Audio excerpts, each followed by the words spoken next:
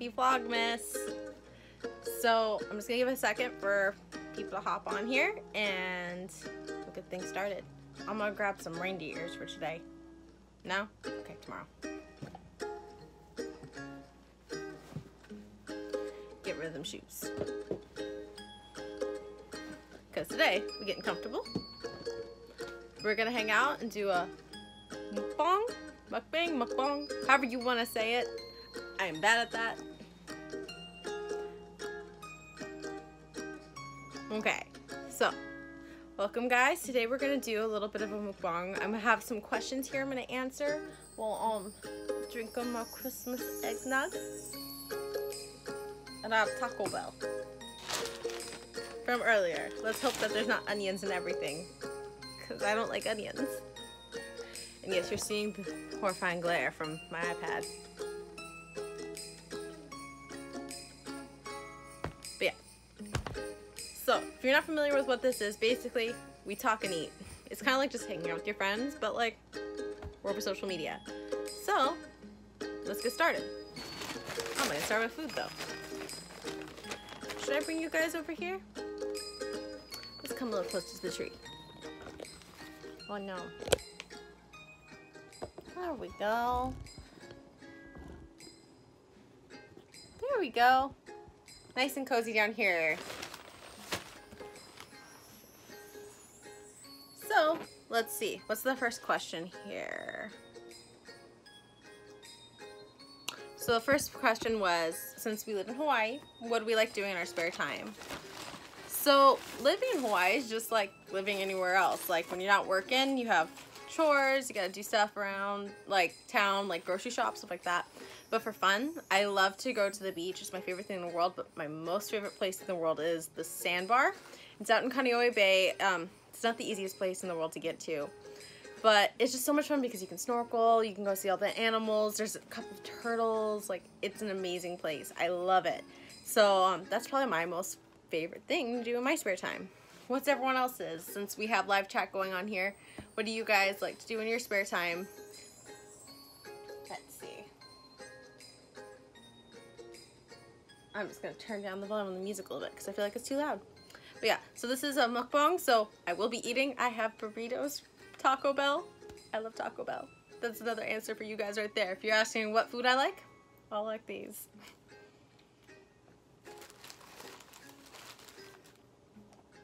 So another question is, what was it? What's my biggest pet peeve? Okay. I guess like a pet peeve is like something that annoys you. My biggest thing is like when people aren't really upfront with you. I am a very, like, I like being upfront with people, but in a polite way. Like, hey, don't cut me off in line at Target because that's not cool. Like, I don't like when people aren't like upfront and being like straightforward, upfront. I don't know. How do I say that? Treat me like a human. There we go. I don't like when people don't treat me like a human being. Like, we're all people. We all want people to take care of us. Like, we want to be respected. So, there we go. My biggest pet peeve is when we don't treat each other like humans. And it's Christmas time. We got to do that, right? You know, not just at Christmas time, but all year round. We're all people. We all live on the same planet. Let's treat each other like that. Okay. I'm going to eat more burrito. If anyone else wants to pop a question up there, too. I have a couple written down from earlier, but I will take questions live too. Food.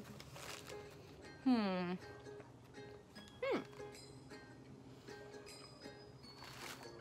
have a good one right here. If I can stop chewing. Who is your inspiration?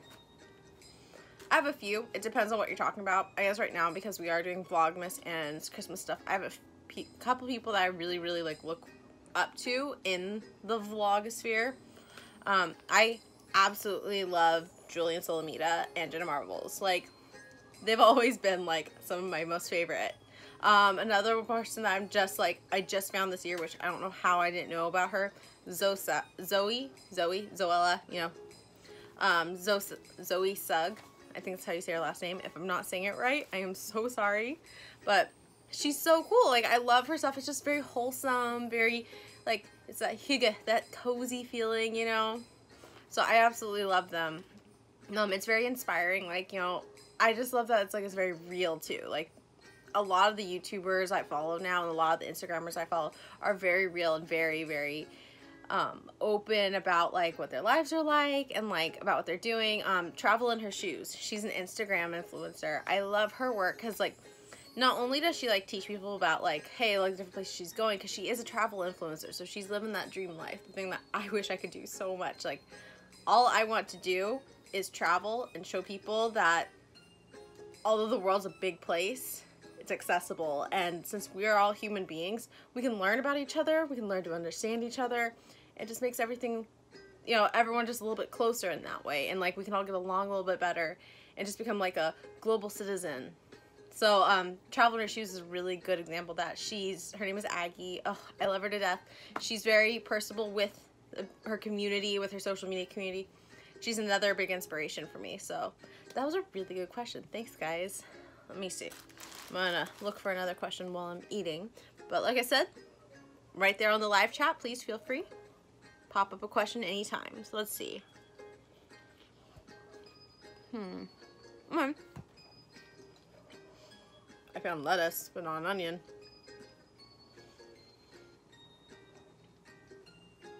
The next one is, do you speak any other languages? Kind of. So I know a little bit of sign language. Some of you might know this, some of you might not. I'm actually completely deaf on one side.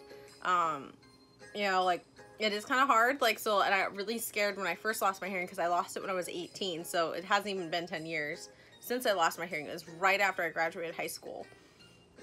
So I taught myself some sign language, which was really good because I lucked out. I had a roommate who knew a little bit of sign language, and I got horrible laryngitis, bronchitis while I was away at school, and I had to use sign language to communicate when I needed food, water, stuff like that, because I got put on bed rest. So I know a little bit of sign language, like enough that I can definitely get by. Same with like Spanish and French. I'm literate in both. Sit down, I can read it. I see a sign, I can read it. When someone speaks to me, I think it has to do with the ear. I need people to repeat stuff. And like, obviously, where I live is not a great place to practice my Spanish or my French. But, you know, like, I heard it enough back home, like Spanish, that I think that's how I slowly over time became more understanding in it. I myself am part Hispanic, so I really have tried to learn more Spanish just because, like, it's from, like, you know, part of my family's culture, and, like, it's just something I want to make sure I know. Just because I feel like it is a big part of, you know, where I'm from, where my ancestors are from, so on and so forth. Because I am from California, and it's a very large Hispanic community there. So I'm not fluent in other languages, but conversational and literate in other languages, for sure. And I recommend everyone should try learning different languages because it does change the way you think. I didn't realize that until I started doing that, because I can listen to Italian now and be like, I think I know what you just said, and just be like, da, da, da, da, da, da. It's like, yes, that is what she said. Another one is Danish. You know, some of you might have been following me back last year when I went to Denmark for a month and a half. And after being there for a month, like, I could kind of pick up what people are saying. And then, you know, I got to see my wonderful friends from Denmark again. They came to my wedding just like 2 weeks ago before all this craziness happened. And it was like, you know, after a couple days of being around them, like, I'm starting to understand it again. Like, okay, yeah, I got it. So, you know, definitely learn another language. Like, on my list right now are not only to become fluent in French and Spanish and sign language, but I also will learn Danish, German. I want to learn Mandarin. I took a class in it. I'm not very good. I can understand it, like, so in the class, like, I was really good at, like, understanding the phonetics behind it. But because I am half deaf and I have the ringing in my ear, it's really hard to catch the inflection. So I'm learning Mandarin. I want to learn Cantonese as well, just because, like, I know they're basically two different languages, even though they're both Chinese. So it's kind of cool. Like, I really want to learn all of that. So yes, that is the long-winded version of that answer. What is my annoying habit? Let me eat some food. Is that an annoying habit? Me.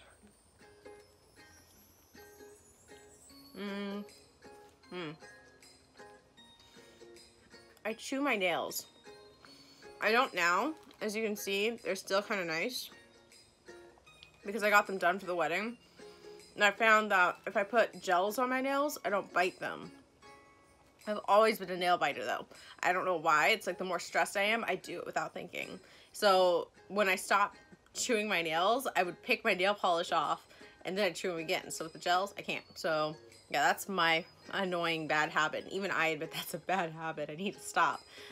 So I'm 25 and I still bite my nails. Okay.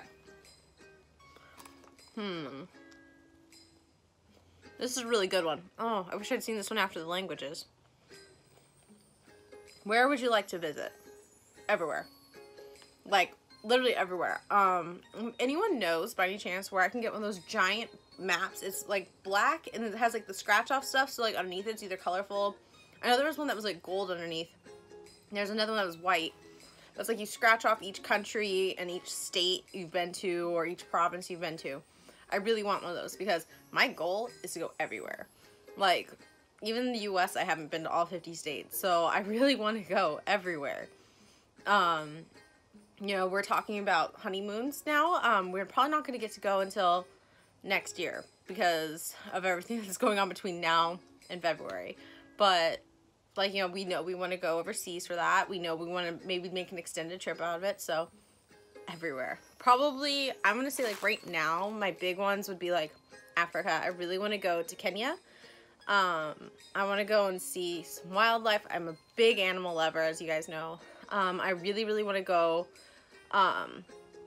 through Scandinavia again, but I want to go to more than just Denmark. I love Denmark, and I want to go back so bad, and I want to show Chris it. But I also want to go through, take the train and go from Denmark through Sweden, up through Sweden, cross and go to Norway and see the Northern Lights. I would love to do a trip like that. It just seems so much fun.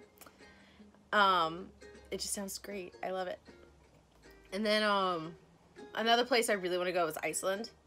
It's just another one of those places like, oh, I want to go. So there's a lot. A big one on our list is Japan too. Especially before the Olympics. We want to go before it gets really, really busy and everything. Like, I know it's like gonna be crazy over there once the Olympics are on. Chris is a huge fan of the Gundam series, like a bunch of different series within the Gundam universe, so we want to go and check that out too.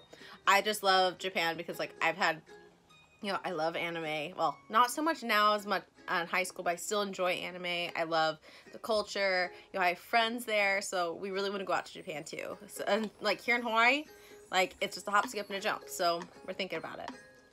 Let's see. As I stare at this and see another piece of lettuce. I don't know why. I don't like lettuce in the bean and cheese burritos from Taco Bell. I think it kind of makes them kind of weird. Oh. Okay.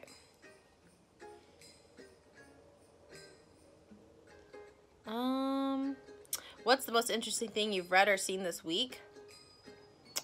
Let's see. So honestly, this week has been kind of weird in general, because first we were cleaning house like Monday, Tuesday, because obviously wedding was a week ago. And then we had like a week of, so it kind of went like this. November went prep for everyone to get here for the wedding. Then the week before the wedding, we had people showing up, and like, you know, we're still prepping for the wedding on top of seeing everyone when they got here. Then we had Thanksgiving the week of the wedding, and then 2 days later was the wedding. And then the week after the wedding, we still had people in town, so we were still go, like seeing people, hang out with people, and like that. And then we had that weekend, just like a day or two, like I think the last people left on Sunday. And then Sunday, Monday, Tuesday, we were cleaning house and prepping because there was a medical situation that we knew was going to be going on. And like, you know, we had to prep because all that happened Wednesday and didn't get home until yesterday. So I haven't really seen very much interesting stuff. I've been watching Christmas movies at the hospital. It's not me, by the way, for anyone who's asking. It wasn't me who got sick, but yeah, I guess like there's one, I think it's called The Christmas Calendar. It's a Netflix movie. It's the most interesting thing I've seen in the past few days. It's very cute, heartwarming. It just kind of was like, oh, I really like that. It kind of spoke to me, but I guess it's because like she's this girl who comes from a small town. She wants to be a photographer. She wants to travel the world. and she wants to have a gallery. It's like stuff that definitely speaks towards me, because those are all things I would love to do and I've always wanted to do. And look, I made it to Hawaii, so next step is the world, right? So yes. Let's see. I'm not even halfway through my first burrito. I have another one. Taco Bell, help. Who else loves Taco Bell? Raise your hand. I love Taco Bell.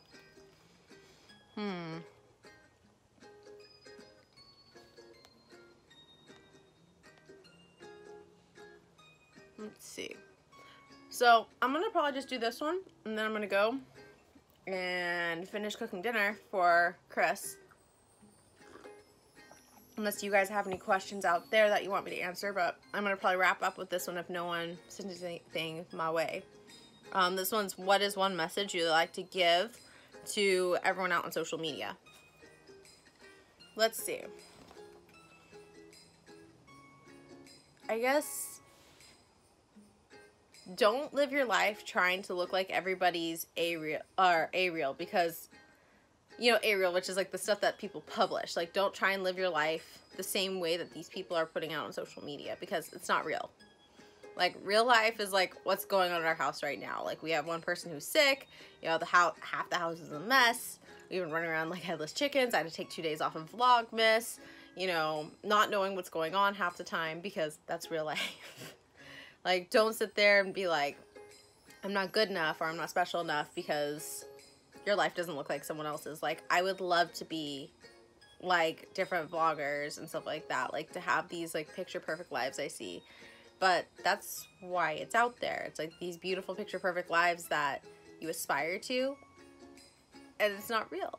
And it's like, it makes you feel better watching it because it makes you feel like you can do it. And like, I do to a certain extent, like, you know, try to live like a better, more driven life and everything like that, especially since I started vlogging more. But that's because I realized as a person in myself, like, it's a creative outlet for me, and I feel just so much more open and happy and connected with you guys with doing stuff like this. Like, I really am glad I decided to do Vlogmas live like this, and for everyone who's watching later on, like, I'm just glad I get to share everything with you guys, because you're my family, you're my ohana. So I really appreciate the opportunity, and just don't compare yourselves to everyone's A-reel, because your B-reel is your life, and that is the reality. And it's like, you know, what I put out there, it's my A-reel. I admit that. I want everything to look good. I want it to be pretty. You know, I really would love to have a picture perfect life, but I'm the first one to admit it's not picture perfect. Things are insane all the time. So like, you know, I have a list of things I want to do. I have a list of things that probably won't get done ever. But hey, that's how it is. One other thing is, it's like, you know, because I know it says one message, but I have one more. Just because it is the Christmas season. The other one is be kind. It's been a weird year. It's been a weird couple of years. There's been a lot of heartbreak around the world. There's been a lot of bad things. There's been a lot of good things. So just, you never know what people are going through. So be kind. Show love. Like, it doesn't matter who you are, what you believe in. Like, it's not that hard to be nice to one another. So just reach out. Like, you know, if you feel like someone's going through something, or even if you just, like, haven't talked to them in a while, just send them a message. Say, hey, how you doing? But yeah, that's my message. That's what I have to say. Thank you guys so much for joining me again for this really weird mukbang. I really appreciate it. And by the way, Taco Bell, I stan you. Taco Bell forever. But yeah, don't forget, I do my Vlogmas every day between now and December 25th. I might go until New Year's. We'll see how things go. But every day at 6 p.m. I'm doing a live stream. If it's going to be different, I'll go here. And then I will be posting everything on YouTube as well. I'm hoping to get that done maybe tomorrow, maybe Monday. We'll see how things go, because like I said, things are insane. But I'll get all that stuff posted to YouTube. And everyone who is watching this on YouTube, I got it posted. So don't forget to like and subscribe and share, please. I really want to grow the family. So thank you so much. I'll see you guys tomorrow.